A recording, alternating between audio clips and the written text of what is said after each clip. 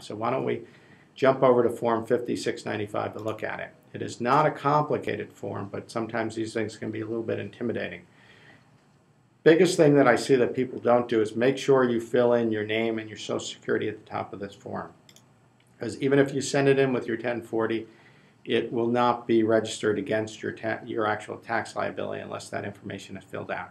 You want to make sure you check the yes box that lets them know that you're applying for this credit and that your main home is in the United States. One other thing I want to point out, if you have purchased any windows or doors or any other type of insulation, that's going to be on the front of this form. And the reason that's important is when you get down to line 11 and you figure out the tax credit that you're going to be allowed from that, you're going to use this on the reverse side when you're figuring out your solar hot water system heating tax credit. So when you flip over the back of the form, you're going to enter your qualified solar water heating property costs on line 13. And that's going to be the total cost of your system, plus your installation, plus any cost to modify parts of your house to accommodate the system, such as your roof and so forth, maybe some duct work that you've had done. And then you're going to subtract from that cost the amount that you have received in a state tax incentive, if you've received any. So that's the net amount that you're entering on line 13. You're going to multiply this amount by 30%, and you're going to put the result on line 17, which will show you your tax credit. So in this example, we're saying that our net cost of the system is $7,010. We've multiplied that by 30%, and we come up with $2,103. Now, you'll carry that down to line 23, which is the amount of the credit. And then this is what I was talking to you about on Form 1040. You're actually going to be entering the amount of your credits on lines 47 through 50 plus line 11 on the front page of this form. And what you're going to be doing is reducing your tax liability by these credits to show the net amount that you still have available to use the qualified solar water heating property cost credit for. And so once you've subtracted that, you're going to come up with the amount of credit that you're allowed to take on line 27. And that would be the amount of credit that you're able to take for this year. If your amount of credit that you're able to get from this system, the 30%, is greater than your tax liability, then you'll enter that difference on line 28 and carry that forward to use against your tax liability in 2011. And you'll continue to carry that forward until 2016, until you've used that. Now, if you have consulted with a qualified tax preparer or tax planner, they may be able to help you to move around sale of, say, you may have some capital gain property such as stock or something like that, where you may want to move the income back into this year and do that before year end so that you can use the tax credit from the solar hot water heating system this year. If not, you can do the same thing next year. Maybe you don't have enough time to plan between now and the end of the year. You can certainly do that.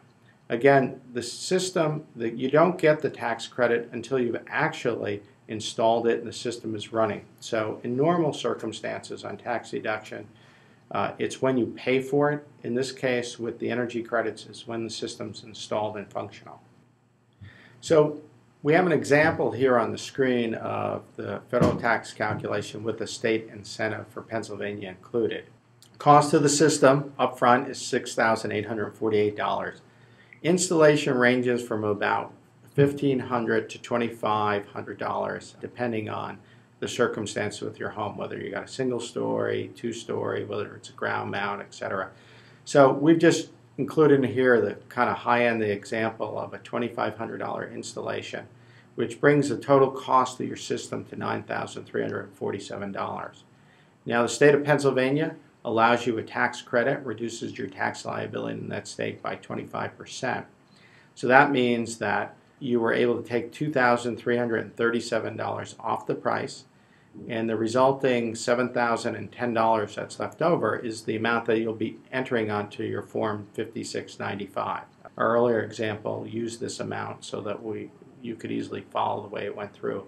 And if you have time and you go back to our website and you'll re-watch this webinar, you'll be able to follow the way the numbers kind of flow through. When we calculate your federal tax credit, it's $2,000 $103. So your actual cost of the system is only $4,907. That's a 47% savings, or $4,440 less than the actual cost of the system, because it's been subsidized by both the state and federal government. If you have no state incentives and you're only interested in the federal credit and you're a do-it-yourself type of person and want to install it yourself, you could buy the system directly for us for $6,848.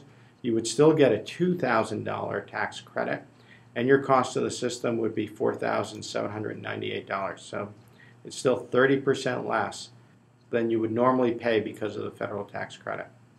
Our website actually has a great deal of information on all the states, and we have a complete listing of all of the state tax incentives. And as you'll see, is certain states actually provide, when coupled with the federal tax credit, up to 67% tax credit, or reduces the cost of your system by 67% if you do this before year end. Thank you very much, Chris. So the moral of the webinar is there's no better time than right now to purchase your Sunward solar hot water heating system. Depending on where you live, you can get up to 67% back from the government. Call us right now for a free solar consultation, and we'll help you figure out if a Sunward system is right for you. Mention that you joined our webinar and get an additional $100 off. Thank you so much for your time, and please join us again for another webinar.